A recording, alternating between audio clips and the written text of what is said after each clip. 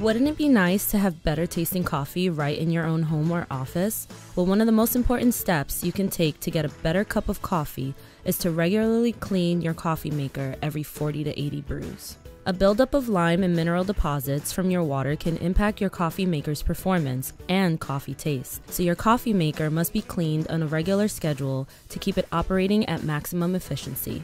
But how you clean your machine will vary depending on whether you have a programmable coffee maker with a cleaning cycle or a manual coffee maker. So we'll take a look at both methods in this video. No matter what type of coffee maker you have, cleaning your carafe, filter basket, and permanent filter are done the same way. Let's take a look at how it's done.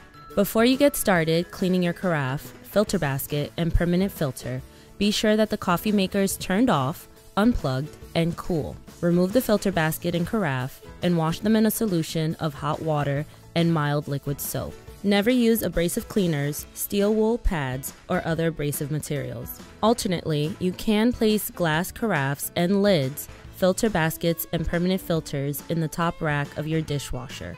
However, the water filter disc is not dishwasher safe. You should clean the carafe, filter basket, and permanent filter after each use. And no matter what type of coffee maker you have, here's an important tip to remember.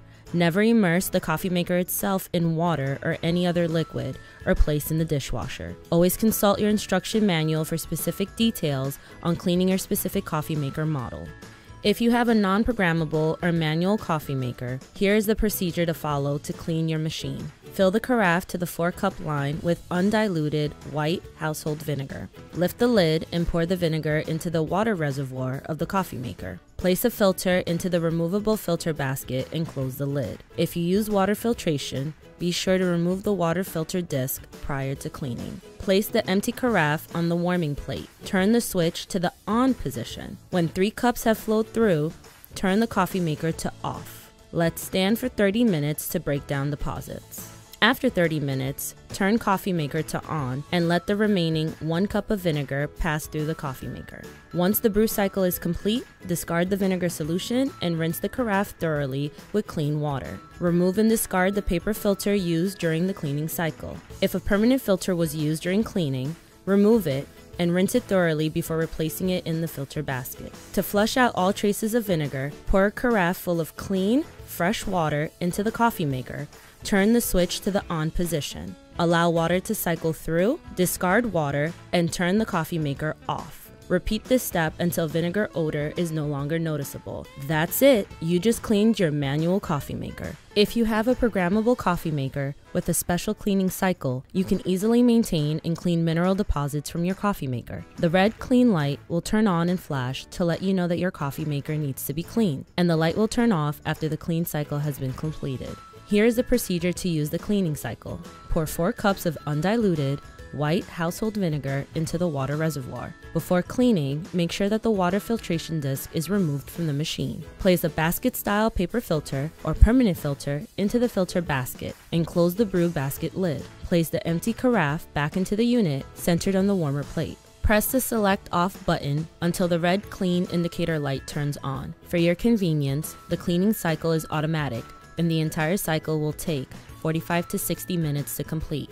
During the cleaning process, your coffee maker will slowly brew 3 cups of vinegar. It will then pause for 30 minutes to break down deposits, but the clean light will remain on to alert you that the process is still active. After the 30 minutes have passed, your coffee maker will brew the remainder of the vinegar through the unit. When complete, the clean light will turn off and your coffee maker will turn off. Discard the vinegar and rinse the carafe thoroughly with clean water.